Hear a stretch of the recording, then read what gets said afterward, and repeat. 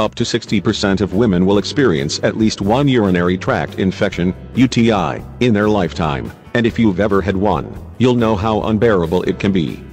For years now, some doctors have been recommending cranberry juice and tablets to patients as a way to either prevent recurring UTIs or treat the symptoms, but a new study has found no difference between people treated with cranberries or placebos. In fact, if you look back at all the scientific literature on the subject, you'll find that either the recommended amount of cranberry juice is far beyond what's realistic for an actual human being, or that there's no solid evidence that any amount is having a positive effect. Clinicians should not be promoting cranberry use by suggesting that there is proven, or even possible, benefit. Lindsay E. Nicole, an expert on UTIs, from the University of Manitoba, wrote in an editorial accompanying the new study. It is time to move on from cranberries. The study, led by infectious disease specialist Manisha Jethani Mehta, from the Yale School of Medicine, investigated the effects of high-dose cranberry capsules, the equivalent of 591 milliliters, 20 ounces of juice every day, on 185 women in a nursing home. Elderly women were chosen as the sample, because among nursing home residents, UTIs are the most commonly diagnosed infection. Up to half of all women living in nursing homes test positive for bacteriuria, and 90% of those will test positive for pyuria. Those two symptoms combined are a good sign that a UTI is present. The participants were split into two groups, and randomly assigned either 2 cranberry capsules a day, each containing 36 milligrams of the active ingredient proanthocyanidin, or a placebo. Before the study had begun, 31% of the participants had tested positive for bacteriuria plus pyuria in their urine. After 360 days of taking either the placebo or the cranberry capsules, the participants had their levels of bacteriuria and pyuria measured. The researchers found no difference in the presence of bacteriuria plus pyuria between the cranberry group and the placebo group, and they found no differences in the number of UTI episodes either.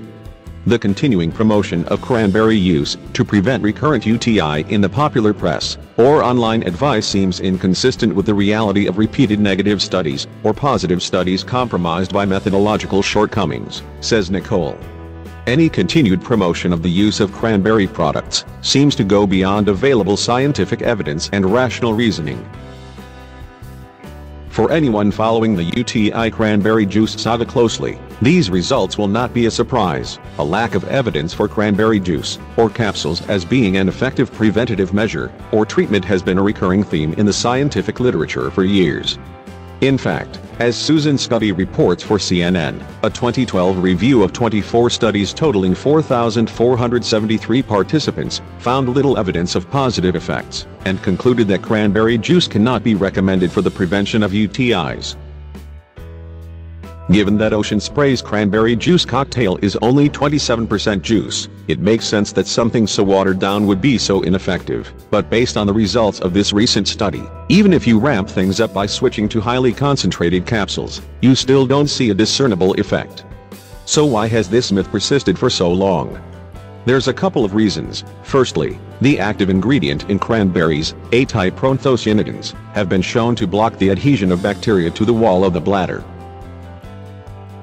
So a reasonable hypothesis is that if bacteria are causing UTIs, something that blocks them from accumulating in the bladder could be a potential treatment or preventative measure. For a UTI to occur, bacteria must adhere to and invade the lining of the bladder. Timothy Boone from the Texas A&M College of Medicine, who wasn't involved in the study, told Newswise. PACs interfere with the bacteria's ability to bind to the wall of the bladder and create an infection. But there's one problem.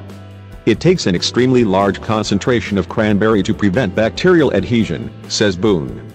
This amount of concentration is not found in the juices we drink. There's a possibility it was stronger back in our grandparents' day, but definitely not in modern times. And now we have evidence that the concentration of PACs in capsules is also not strong enough to prevent bacteria from accumulating in the bladder. The second reason the myth is so persistent is it's such a tempting myth to believe. If you experience recurring UTIs and want to prevent them, or you want to feel empowered while you're waiting for the antibiotics to kick in, drinking cranberry juice or taking capsules is a pretty easy way to feel like you're helping. At best, though, you're paying a lot of money for something that's only really doing the same job as a glass of water. It can offer more hydration and possibly wash bacteria from your body more effectively, but the active ingredient in cranberry is long gone by the time it reaches your bladder, says Boone. So, save your cash and ditch the cranberry juice. It's full of sugar anyway. The study has been published in the Journal of the American Medical Association.